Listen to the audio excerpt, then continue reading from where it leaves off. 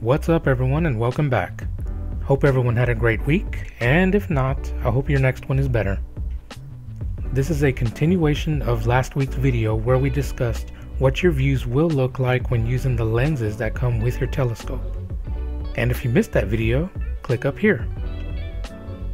Today we're going to see what kind of imaging you can expect when using an astronomy camera. We are here back at www.telescope.com. Alright, now let's take a look at the camera that I have. We're going to go to Astrophotography, Cameras, and the one that I have is the Orion Starshoot all-in-one astrophotography camera. As you can see, the price is $314.99. It's kind of a mid-range camera. As you can see, they start at around $99, $53, $269, all the way up to $1,044. I would really love to get my hands on this camera. Alright, so if we go to the Starshoot camera, it has a decent user rating from 20 users. We'll go ahead and get a look at everything that it comes with. Everything is neatly packed when you receive it in the included tin. The bracket that you see here is for using the camera as an auto guide. Has the included lens, the actual camera, the USB cable, and the auto guider cable. And if you look below, you can see all the detailed information on the camera itself.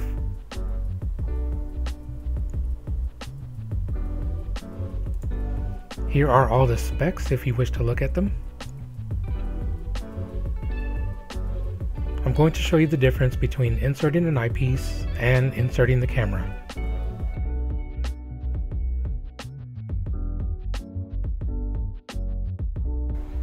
Here you have a standard eyepiece, 20mm. This is the one that comes with the telescope. And after you insert it, you just tighten the bolts to keep it in place.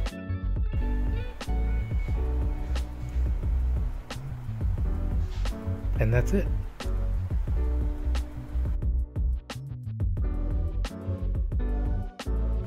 And here is the astrophotography camera. There's a look at the sensor inside right there. You simply insert it exactly where you would put the lens and tighten the bolts to keep it in place.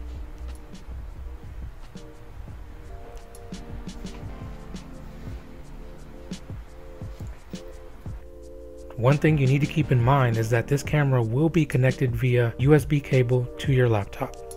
You'll most likely be using a laptop because it's portable and you'll have to take it outside with you. Everything you see will be on the laptop screen. I will be making a video in the future that discusses how you make images from these recordings. The first set of videos that I'm going to show you is of the 100mm viewing Jupiter.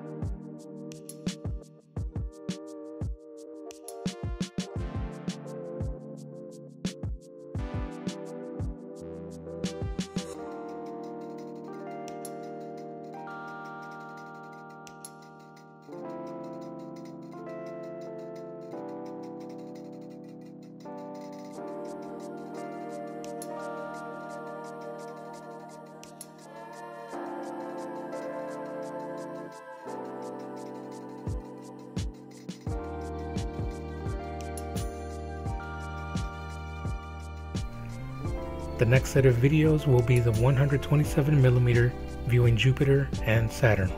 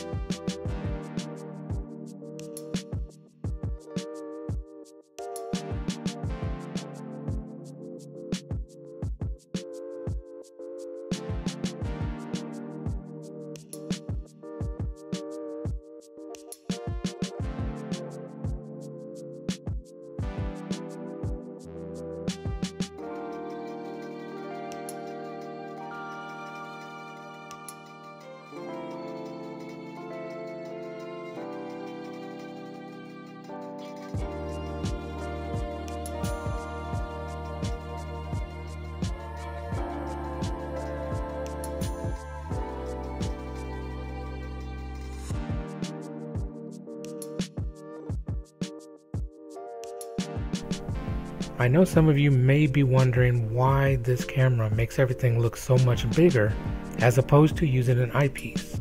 Let me explain. As you can see on the camera, there is a small rectangular sensor chip in the middle.